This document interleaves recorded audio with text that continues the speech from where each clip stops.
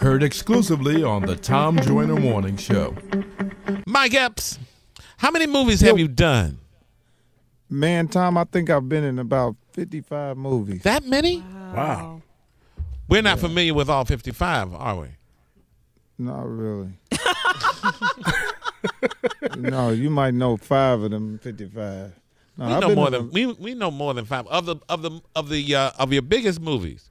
Which is most memorable or your most favorite? You know, I think my most favorite movie has got to be All About the Benjamins. They play that on TV every day like it's a TV show. And my most memorable movie that I played was the movie with Whitney Houston, Sparkle. Sparkle, yeah. I thought you was going to say I remember being on the set with Whitney, man. I love Whitney Houston, man. I seen the real Whitney Houston. I seen the Whitney Houston a lot of people didn't see because she was on a movie set and she was different. She was really, really alert and responsive and like professional, and I was like, man. Were you a big fan of hers? Were you before the movie Sparkle? Were you in love with it then? Oh man, I remember her first album. Remember that first album she had when she was in the water and her hair was slicked back? Yeah. First album. Yeah. Oh man, I love Whitney Houston, man. And then to work with her, she was really, really cool on the set. And then she would come on the set and come look straight for me. Come on, let's smoke a cigarette. Come on. And I got a chance to ask her all the real questions. You know what I mean? Uh-huh.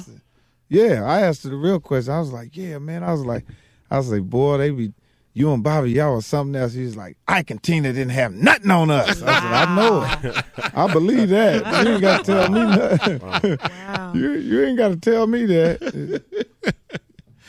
She was real, man. She talked to me about a lot. And I tell people this all the time. Whitney Houston, she told me, she said, Mike, if I die today, I did my thing. I can remember getting up at 3 o'clock in the morning, just out of my sleep and just going and getting on a private jet flying to Monte Carlo.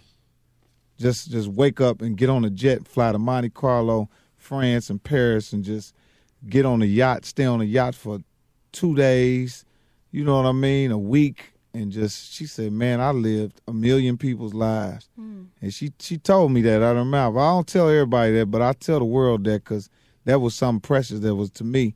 And she straight up told me, she said, man, I get tired, man. I'm tired. She said, I've been performing since I was a kid, since I was a teenager. Mm-hmm. Yep. And I said, well, give me some of that money then if you ain't going to do nothing with it.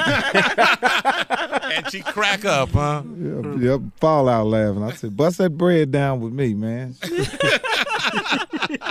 And I was on the set, and every time I look at Jordan Sparks would be she would come in front of Whitney Houston and just start singing without, she would be like, ooh.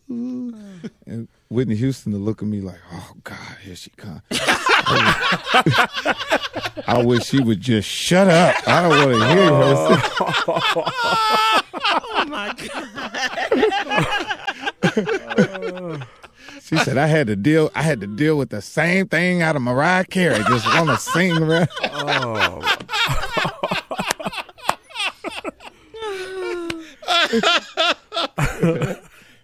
She was keeping it real, huh? Man. She was the truth. She was the truth. And she could be real ghetto, and then if the phone rings, she'll pick up the phone. She'd be like, man, I'll sit there and talk. Hold up, my phone ring. Hello? How are you? Hello, love. Two voices, man.